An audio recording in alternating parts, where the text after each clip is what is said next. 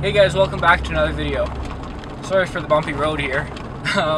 In this video we are going to be heading out of the city a little bit to do a snowmobile review for you on my snowmobile. I know there's been a handful of guys asking for me to do a review on it, so that's what I'm going to do today. This is not exactly the reason I'm heading out here. I installed a new can on my sled, so I just want to see how it sounds and take it for a little rip before I head up into the mountains next week. So that's pretty much what we're going to be doing. I'm alone, so I'm not going to do any crazy long trail rides. I'm just going to kind of stick around this little area I know and just get some sound clips and make sure everything's all functioning right. And like I say, do a walk around for you guys. So I'm just heading out of the city here. Well, I'm out of the city already. I'm just a couple minutes away.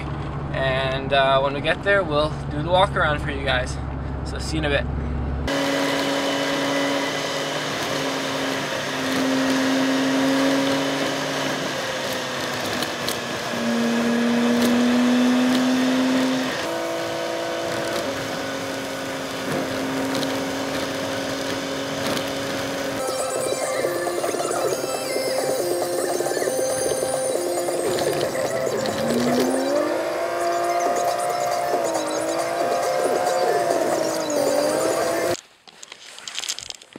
Alright guys, so we made it out here.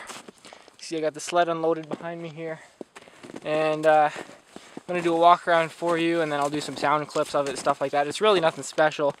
I just, honestly, I didn't come out here to make the video. That's just kind of a bonus. I just came out here to test what the can sounds like and whatnot. I actually can't get to the area I wanted to go to. The road's flooded over. But this will do. So I'll do that walk around right now for you guys, and then throw some sound clips in at the towards the end of the video.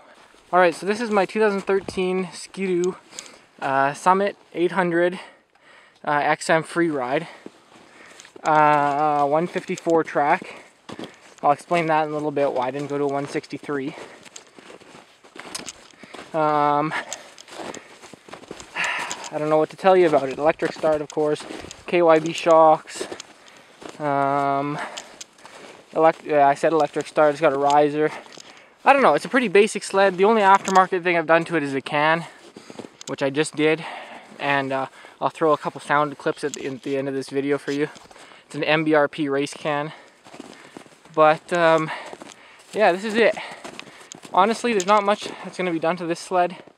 I'm going to pretty much keep it as is, and maybe just like do maintenance and maybe some small mods down the road, but I'm not 100% sure yet. It's only got 2,000K on it, and you know, electric start, all that kind of, I said electric start, but like heated grips, whatnot, that's what I meant. Stuff like that. So sorry, I'm a little out of breath here. I just got back from a little rip, but it's got a graphic kit on it and whatnot. But I just wanted to give you guys a walk around of it, and to show it to you guys. I did have a Arctic Cat M8 800 163 track, and then I ended up selling it and getting this 154 just because I kind of like Skidoo better, and for the amount that I go into the mountains, I mean, I live right by them, but I don't go major hill climbing or anything like that really all the time, so the 154 track does just fine. But anyway, that's the sled, and I'll put some sound clips in now for you.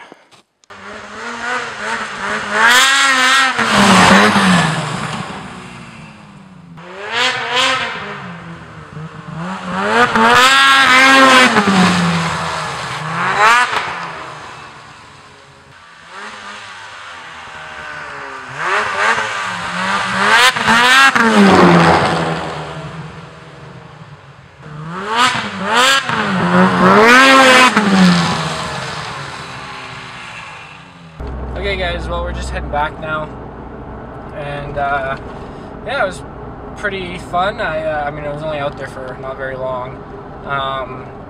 Really just wanted to test, make sure the sled was good for the mountains this coming weekend, and just wanted to see what the can sounds like. And I gotta tell you, it sounds pretty sick. It's a little loud, but we'll see. I'll see how it goes on this ride in the mountains, and then if I don't like it, I can always change it or whatever. But yeah, I did a little walk around for you guys as well, so I mean, like I said, there's nothing really too special on the sled. It's just the standard Skidoo, Freeride 800, Etec. So anyway, thanks for watching, and I'll see you in the next video, I guess.